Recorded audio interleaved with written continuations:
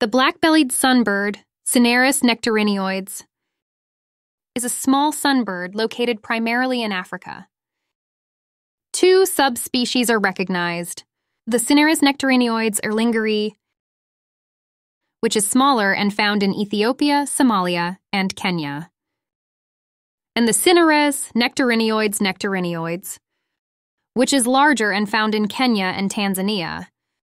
This bird inhabits savannah, wetlands, and terrestrial freshwater areas. This species has an average size of 13 centimeters for males and 10 centimeters for females, with both weights typically ranging from 4 to 6 grams. The black-bellied sunbird feeds on nectar, insects, and spiders, the latter having gained it the nickname spiderhunter. They forage in the higher levels of trees and perch in order to feed. Oh, these birds do not migrate in different seasons of the year and inhabit the same area year-round. The black-bellied sunbird can be characterized by a curved bill used for nectar feeding in a small frame.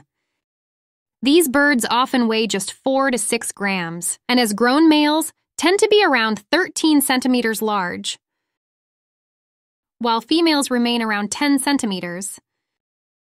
This sunbird is sexually dimorphic with differences in plumage between males and females, and slight differences between breeding and non-breeding males. A breeding male has a golden-green head, upper parts, chin, and throat. The bases of its feathers and upper tail are black, with the rest of the upper tail being a dark metallic blue. Feathers are occasionally purple, or a lustrous greenish blue at the edges, with faint blue bands stretching across the feathers.